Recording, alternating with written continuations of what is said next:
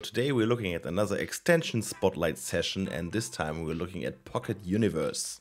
The official website is pocketuniverse.app, and the devs are mainly Justin and Nish, who are very active in the Web3 Twitterverse. Pocket Universe is available for Chromium browsers and for Firefox. Quick disclaimer, as on every extension video, please always do your own research before installing a browser extension on your devices. So how does Pocket Universe protect us? This would be the normal flow of a mint transaction. Clicking a button on the website, goes through your wallet, goes through the RPC node on the blockchain, and then gets back to your wallet. What Pocket Universe does is they simulate the transaction before you even confirm it with your wallet. So you will be seeing the results before you even confirm anything with your actual wallet down here.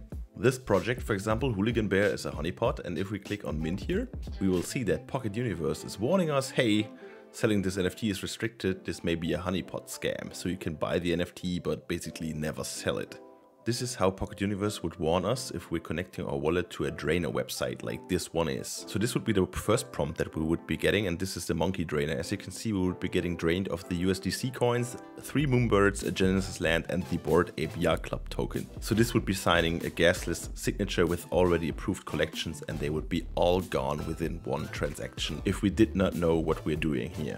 As soon as we click on reject, they will cycle through the different scam options, and this time they want to be calling and set approval for all on the Bored Ape DYOR Club tokens to their scamming contract. Of course, we don't want that as well, so we would be clicking reject as well.